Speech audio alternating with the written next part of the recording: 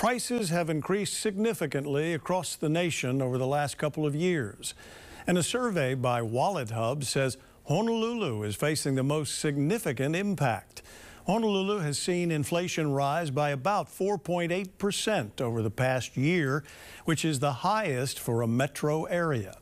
The increase in prices has many looking for ways to cut expenses. Max Rodriguez turned to a financial expert to get some tips on how you can better trim your household budget. Food and housing, the top expenses on the rise for Honolulu residents. Eating at restaurants increasing by more than 7% over the last 12 months, while rents increasing by 11%.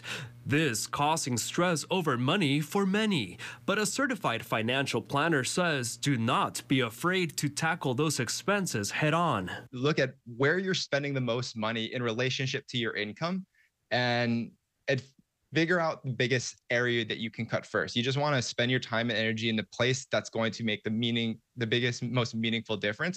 Ho says start by creating a spending plan. Prioritize items that must be paid for, housing, food, insurance, and other important payments like student loans. And then consider what other areas of spending matter to you. I don't think it's important to say, hey, you can't go to Starbucks and buy that coffee, right? Like if that's important to you, do it, right? But something's got to give somewhere. So just make purposeful and thoughtful decisions when it comes to your spending plan.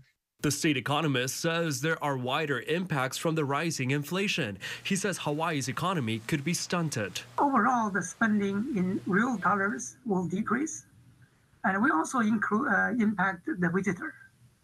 So if our price is higher and the visitors may not be willing to come. Hawaii's consumer price index is more than 1% higher than the national average. Dr. Tien says the limited housing inventory adding to the squeeze, and inflation may continue to rise. This inflation may last for another few months before it's leveling.